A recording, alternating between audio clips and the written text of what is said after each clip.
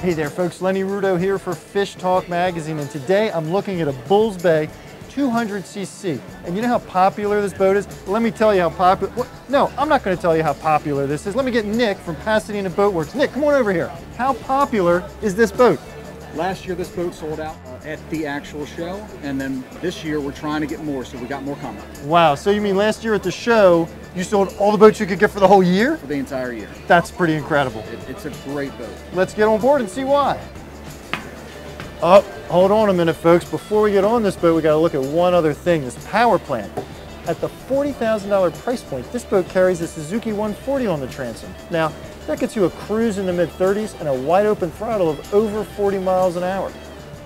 Here's the first thing that really jumps out to me about a boat like this. A lot of times you see cost-cutting measures on a boat that doesn't cost an arm and a leg.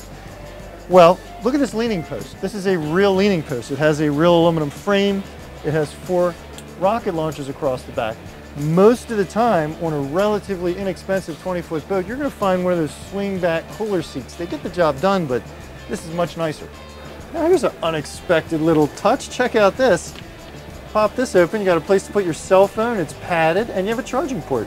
One of the things I always like to look at on any boat as an indicator of quality is a hatch. You can tell a lot by looking at the hatches on a boat. And let's see what they look like on this Bulls Bay. Here's an access hatch in the back. You got your battery stowage and your battery switch back here. Well, it's finished on the underside, that's nice. These bolts are finished off to the hinges there. Oh, it's a decent hatch, I like it.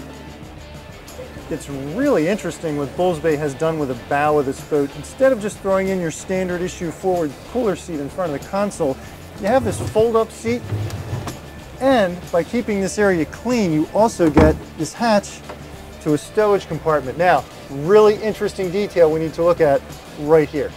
Notice that this hatch not only has a gutter around it, not only does the gutter have the drain is piped out the back. That is fantastic.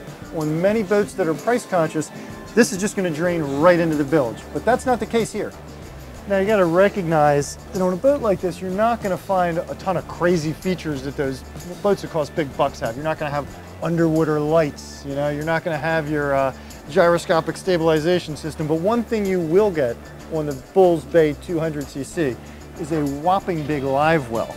You will not find many 20-footers that have a live well anywhere nearly this big.